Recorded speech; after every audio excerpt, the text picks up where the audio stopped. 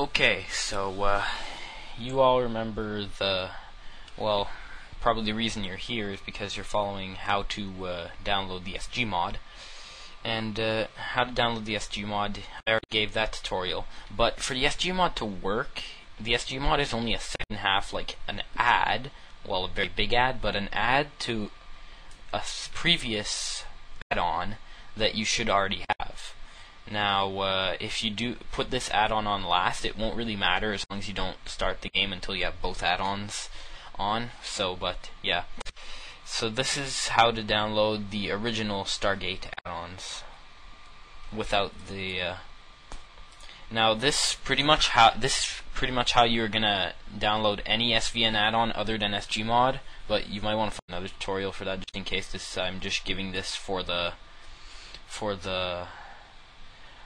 SVN of the original Stargate. So now, as you can see here, this is a site. It has links, but I'll put the links in the description so you won't have to go to the site.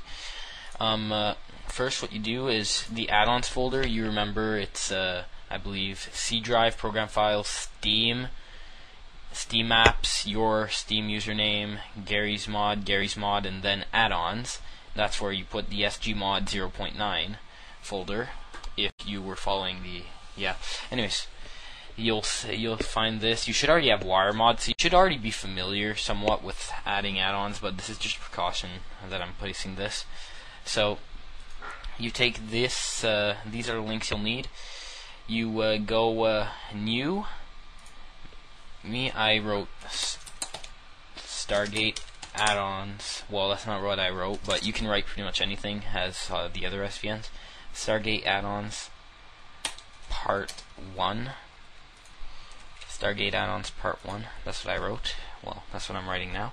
And in Stargate add-ons part 1, you are going to go say SVN checkout like last time, but this you won't have to do all that crap about exporting stuff. You just have to do the SVN checkout. Then this is part 1. You'll get the link. Just a second. The link, you'll find it here, but I'll put the link in the description, like I said. So, all 4 links for the 4 parts. This is part 1.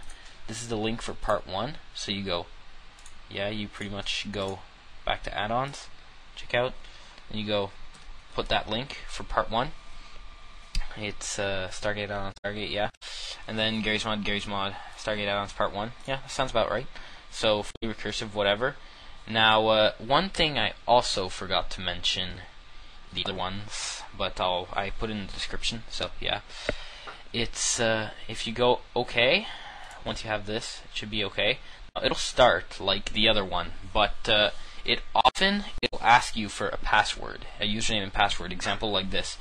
It's always either anonsvn or anon. So, I'll write anon first, and hopefully that'll be it. Save authentication. If not, it'll just come back to you with another screen like that. And apparently it was anon and not anonsvn. I think if there's one for SGmod, for the SGmod in the actual tutorial, it might be anonsvn, but I'm not sure. It's either anon or anonsvn.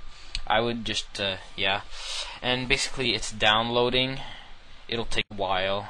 Not as long as the Stargate mod, SGmod though. It's actually smaller.